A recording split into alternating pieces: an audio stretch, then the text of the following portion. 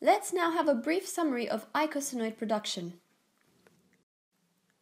Eicosanoid production starts from the phospholipid bilayer of the cell membrane, where phospholipase A2 catalyzes the release of arachidonic acid from the phospholipid molecules. This 20-carbon polyunsaturated fatty is the main source for all biological eicosanoids. Arachidonic acid can be engaged in either prostaglandins and prostacyclin or leukotriene production pathways.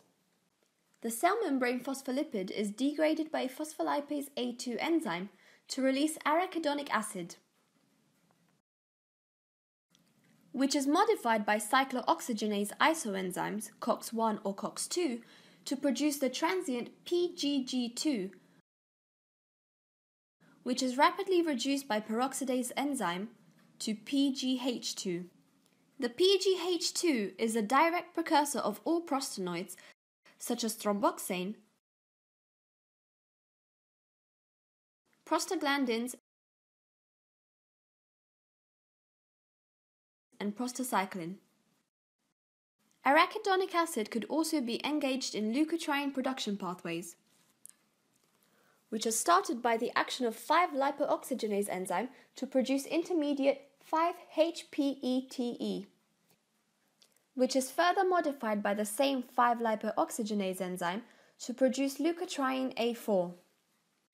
LTA4 gives rise to either LTB4, LTC4, LTD4, or LTDE4. Then these leukotrienes bind to the cellular receptors to induce various biological effects. This video was narrated by Alexandra Daniela, King's College London, KCL University.